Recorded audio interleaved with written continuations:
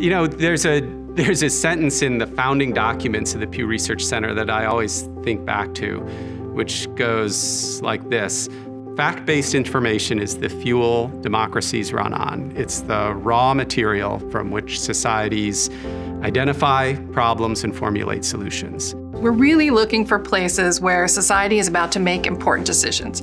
So we study everything from new laws and norms around digital privacy, how we lead our online lives, to what people think about the potential for gene editing, from changes in the way people are practicing their religion and expressing themselves spiritually, to how they feel about their racial identity in a fast-changing culture. And there's a waterfront of topics in between.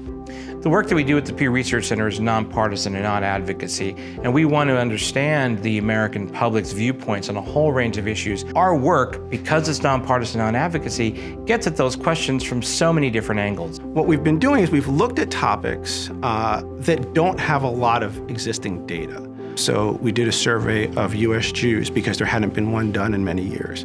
We did surveys of Muslims in the United States because no one had done that. We look at these communities that haven't had good analysis done, and then doing that analysis, we allow people to ground their conversations, their speculations, their understandings in a set of facts.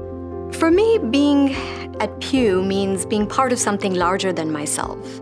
An opportunity to make a contribution to society, to the public debate, without being involved in the debate itself.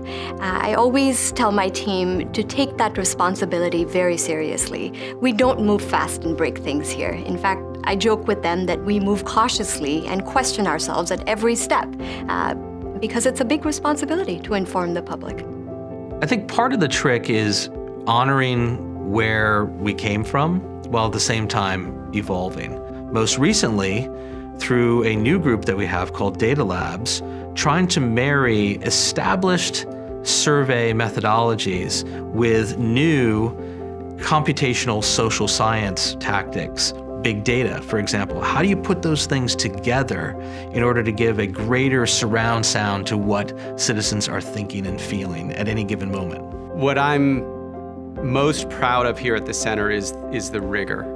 We care deeply about getting it right. And that might sound precious, but in today's environment, there are a lot of ways to create numbers. But creating really good numbers, creating numbers that are sound and grounded, that really are inclusive and representative of the full spectrum of inputs, and that are analyzed with caution and care, where people aren't amping up the numbers to try to make a point, but simply letting the numbers speak for themselves. That's largely invisible, but it's that really underlies all of what we can do here as an organization. I'm really proud to work at Pew because I think getting good data about the experience of the public, their thoughts, their fears, their reaction to what's going on across the nation, what's going on in their lives, it's important for us to measure that and to measure it well. And no place cares more about measuring that well than the Pew Research Center. You know, when it comes down to it, these are the things that matter at Pew. We want to be insightful, we want to be rigorous, and we want to be transparent. And most of all, in this current climate, we want to be neutral. And we work very hard every day to make that happen.